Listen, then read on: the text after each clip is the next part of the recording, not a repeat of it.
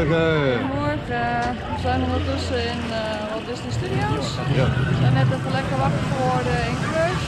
We zien wel wat extra magic hours nog voor onze hebben deze morgen. Ja. We hebben maar een paar uurtjes te gaan. Om 12 uur gaat onze trein weer naar huis. Helaas. Maar we kunnen vast nog wel het een en ander doen. We zullen zien.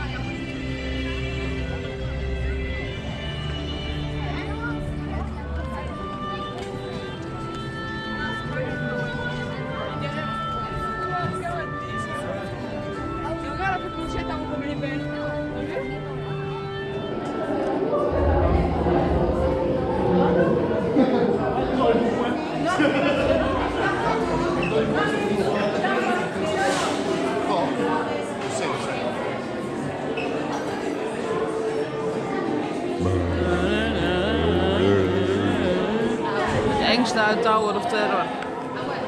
Niels.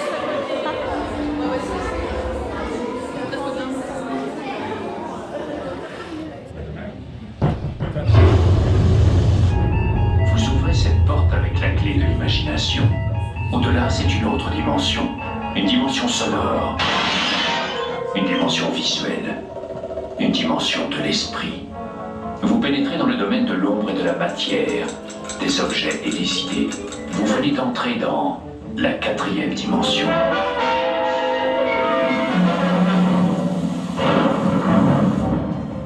Hollywood, 1939. Dans le strass et les paillettes d'un Hollywood à l'apogée de son âge d'or, le Hollywood Tower Hotel était une star à part entière, le lieu de rencontre de l'élite du show business. Mais quelque chose allait se produire qui allait changer tout ça.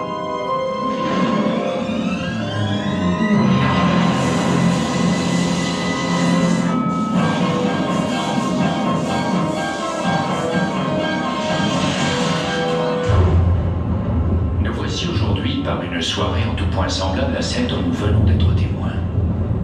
L'histoire de ce soir dans la 4e dimension est quelque peu unique et réclame une introduction d'un autre ordre. Vous aurez sûrement reconnu ce qu'on appelle un ascenseur de service. Il est toujours en état de marche et il vous attend.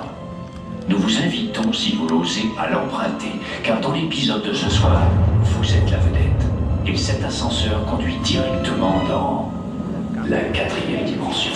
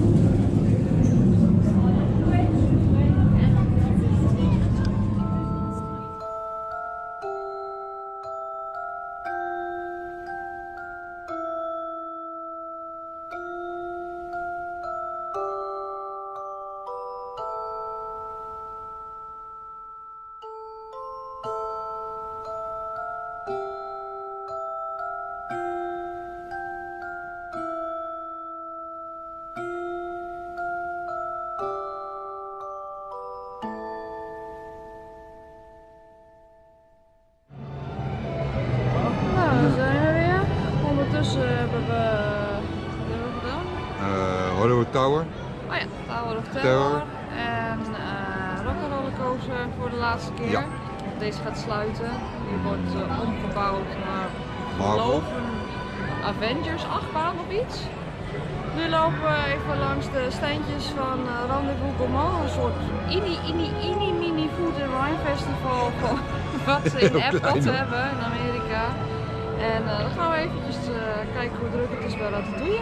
En we beginnen met Lekker, lekker! Wel weer. België.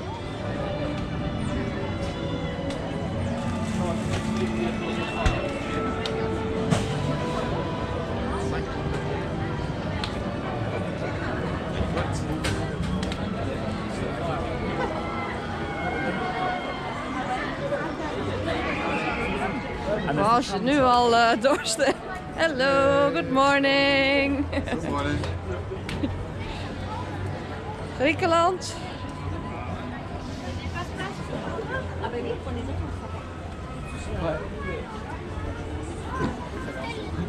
Zo, je moeder had skills. Ze hebben het trouwens verplaatst. Eerst was het alleen maar bij het laantje bij Ratatouille. En nu is het, ja, naast de Studio Trend Tour en de parachutjes, de Toy Story Playland. Ze hebben ook een boot helemaal vegan. Dus als je vegan bent, heb je ook wel wat te snijden. Ze hebben zelfs wat extra entertainment voor dit jaar. Ik denk het wel. Ja. Links hadden we de cuisine Europee. Op het Ratatouilleplein hebben we de Franse keuken. En de Franse keuken. Wel leuk dat ze die bordjes er nu ook bij hebben. Ja, aangezien we toch richting Remy gingen, lopen we ook meteen even langs de Franse boots.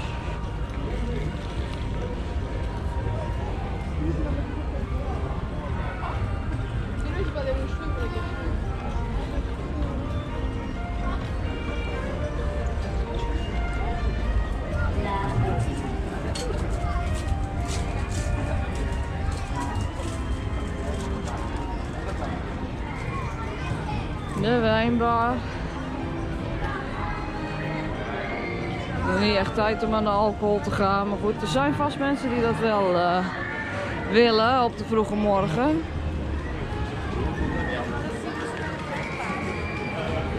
De Antillen. Is toch niet echt Frans lijkt mij, maar het ziet er wel lekker uit. Veel met ananas zo te zien. Ananas en kokos. En de Franse patisserie. Eclairs. Oeh, dat ziet er wel lekker uit.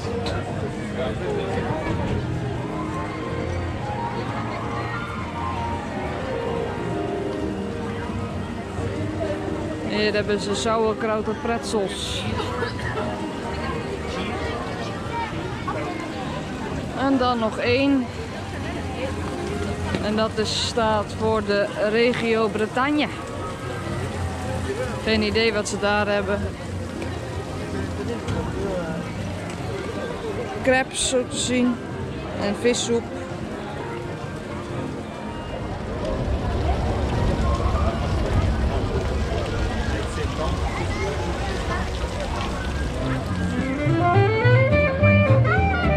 Ook live entertainment wat Doom zei. En dat is dit bandje nu. 6-koppig bandje. Dat staat op het plein bij Remy. Ratatouille.